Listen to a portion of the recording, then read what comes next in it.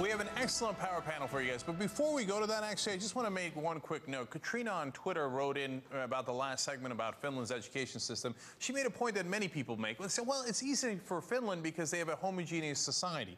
One, I don't think that makes much of a difference logically. But number two, we don't have to worry about that because we actually have the perfect example.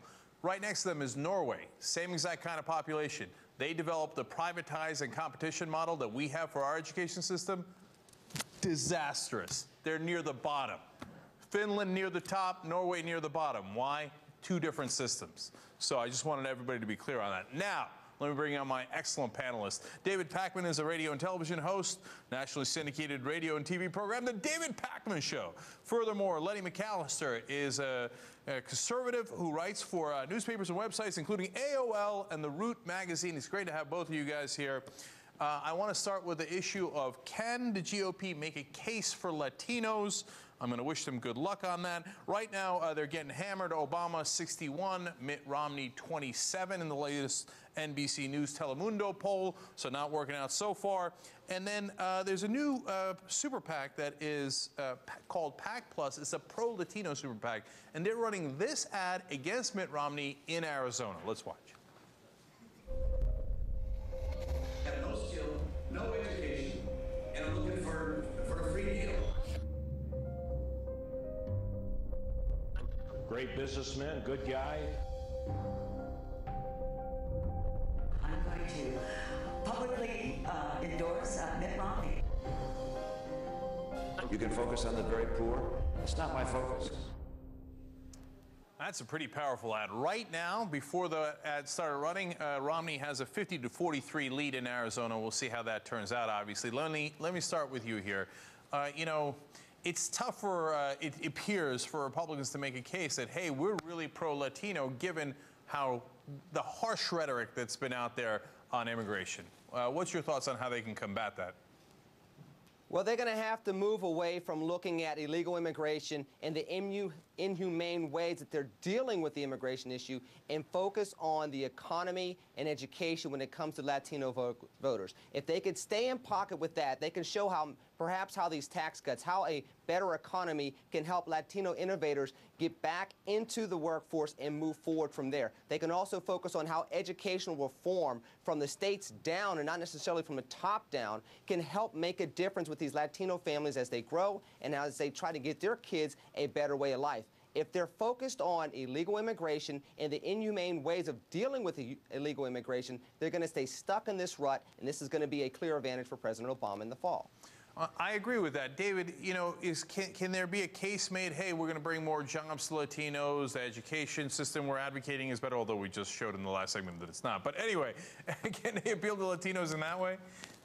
Yeah, well, the point Lenny is making about jobs would work if there was actually a believable plan for jobs, if the job creation wasn't based on lower taxes for the rich and Mitt Romney's so-called credentials at Bain Capital. So, you know, Spanish is my first language. I'm from Argentina. The only group of Latino voters that is even remotely going to consider a Republican candidate is Cubans. That will be a factor in Florida. But otherwise, I don't think they've got a shot here at all, Cenk.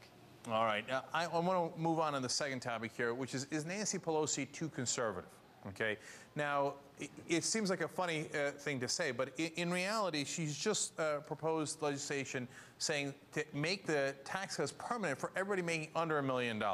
It's a bit of a political trick to try to catch Boehner, but I mean, David, let me start with you on this one. I look at it and I go, my God, I don't want to do that. That's cost 43% of federal revenue.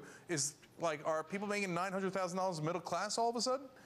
Yeah, well, it's unbelievable because you could make under that proposal $975,000 a year. It's about 23 times the average per capita income in the U.S., and you would be getting a significant tax cut. Now, that's not going to be stimulative tax cuts, right? If you make 23 times the average per capita, you're not going to buy 23 times as much food. Unless you're, you know, a couple of our Republican politicians, you're not going to buy 23 times as many houses. It's not stimulative spending. It's not a good idea.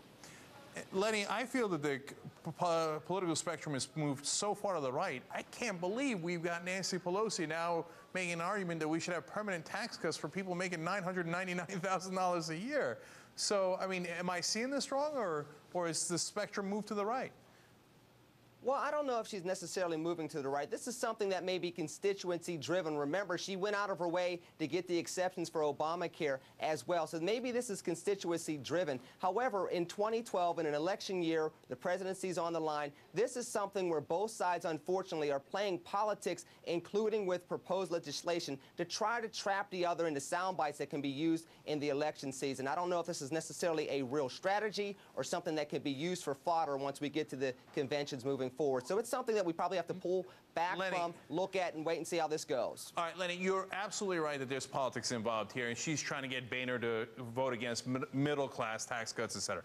But real quick, I got to ask you one last question. Look, if we do all the Bush tax cuts, extend them again, just for the top bracket, it costs us $850 billion. How could you do all those tax cuts and then argue that you're for deficit reduction? It's kind of hard to do unless if you could show a way where those tax cuts will go back into the economy and create jobs and improve the situations we've been dealing with for the last several years. If you can't do that, then it is a lot about tax cuts for the rich. We have to show how this can be reinvested, repatriated, and move forward from here. And you know that that can't be done, Cenk, right? Because as we've seen very clearly, you need to create demand for that for those jobs to be created. And giving tax cuts to the rich creates no demand. Right, and I know we tried it for 10 years, and we lost about 1 million jobs, so it didn't really work the last time around. All right, Lenny and David, you guys are great. Thank you so much for joining us. Thanks, Cenk. God bless. Thanks. All right, you too. And now as we are